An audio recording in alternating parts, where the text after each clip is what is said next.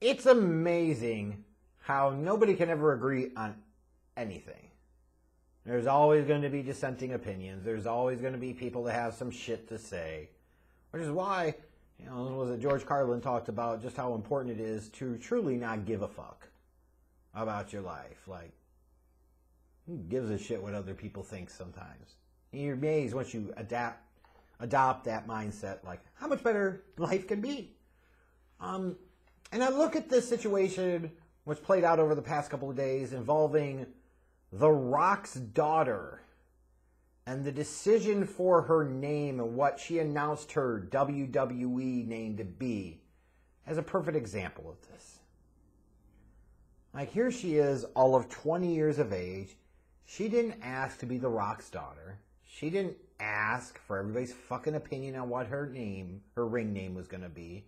And yet everybody's all too busy about having a damn opinion about it. Now, granted, there's nothing wrong with folks having an opinion about stuff. We're all entitled to one. It's like assholes. Everybody's got one, and the opinions stink all the same. But, like, you see people talking about how stupid this is, because she's going to go by the name of, what is it, Ava Rain? Oh my God, I can't believe they're distancing you from your father. I can't believe they're doing this. I can't believe that they're not going to refer to you by the last name of Johnson or tie into the Rock name in some type of way or the Maivia name in some type of way and blah, blah, blah, and skip and whoop-de-woo. And I want to say this really quickly. Like, in the toxic, stupid cesspool that wrestling social media and the wrestling internet bubble can be, I give Simone Johnson, I believe that's her name, right? Rock's daughter, I give her a tremendous amount of credit for the way that she handled it. I'm going to quote her here, kind of mash together a couple of tweets. Forgive me, but I want to provide the proper context. She said, and I quote, I probably sound like a broken record, and hopefully this is the last I'll mention this, but I don't understand why people being portrayed as separate individuals from their family name is such a heated topic. A name doesn't discredit any prior accomplishments from any family. I could build my entire career around my father and people would still bash me anyways. Unquote. Bravo! Bra-frickin-o. This is an outstanding response. You're basically dealing with the stupidity of what does the name even matter at this point? You're talking about the fact that literally no matter what you were going to do, somebody was going to piss and moan, bitch and complain about it, and that's absolutely true. So for somebody at 20 years of age to have this kind of bearing, to have this type of presence, to be able to have this type of awareness, this level of maturity, this level of, most importantly of all, self-control in the way that she responds, is outstanding. A lot of adults that could be learning something from this young woman. You really could. Now, let me say this. A name is just a name, but sometimes it is every bit of the game with the name, and sometimes it doesn't really matter. And I could certainly say, like, it's okay if she doesn't go by something that directly ties into The Rock's name or ties into High Chief Peter Maivia's name. I still think it's fascinating. She's, what, a fourth-generation wrestler? Like, how many fourth-generation wrestlers have we had on, like, the bigger stages of wrestling? I'm trying to rack my brain. Like, how many of them have we really had? Fourth generation, specifically in WWE. Who else is there? I'm just wondering.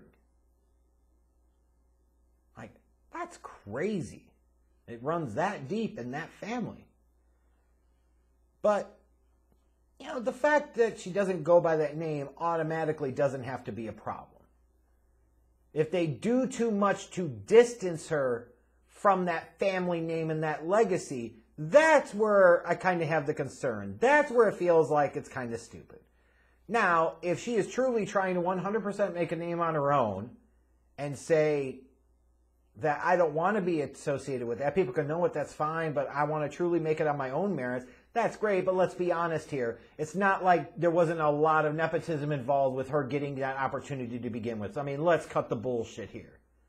I'm not knocking it because, like, how many other people take advantage of familial and friendship connections take advantage of nepotism just like this to get their opportunities. So often in life, it's not about how good you are. It's something that's about who you know, who you blow, who you screw, whatever the case might be. Let's not pretend like this is 100% solely based off of her merits. I mean, give me a fucking break. We got to be really naive to believe that. And even if she was to say that, I would tell her, that's bullshit. Come on, let's be real here. But I certainly appreciate, like, while you're taking advantage of the opportunity that the legacy that you have as part of your family heritage has provided you, that you are trying to make a name for yourself and not just solely live off of that. And I really admire that. I really respect that. But it's the name association with the family that to me is the much bigger issue. Now, I could certainly say, hey, you look at somebody like a Charlotte Flair. Obviously, that bitch has been forced to the moon and fucking back several times over. Like, they've literally, the WWE has done such a Cena-like propaganda job in recent years that people actually think that Charlotte Flair is a great talent. That's how bad this shit has run and how deep it's run. But what they did do is they gave her the Charlotte Flair name. They've always associated with her father and mentioned her father and her family history on TV. Like, that type of name association matters. It absolutely makes a difference. Look at Bray Wyatt. He started off down what FCW and that NXT crap as Husky Harris. Now, when you say, what's in a name? Husky Harris. Especially for a company like WWE, you know that's pretty much a loser name and a loser-ass freaking gimmick. You knew it was. Even if some of you have a bit of a soft spot for it, you know that that's the type of gimmick that you're given, and it feels like you're instantly buried. Like if you're Bastion Booger, or Mantar, or Aldo Montoya, the Portuguese Man of War, and like these are loser-ass gimmicks that you cannot overcome. They are loser-ass names that you just won't be able to get past.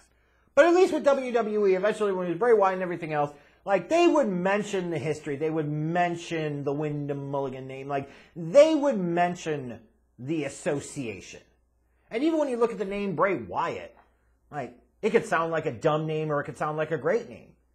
It's what's done with it that matters. It's the packaging. It's the gimmick. And that's what's so critical here. That's what matters. It's not the damn name. It's not like it was, let's say, a Joe Hennig type of situation. Like Michael McGillicuddy was a horrendous name. When I can rhyme his wrestling name with McGill is shitty, you got a problem. And it felt like way too often they would go to great lengths to not closely associate him with his father, Mr. Perfect Kurt Hennig.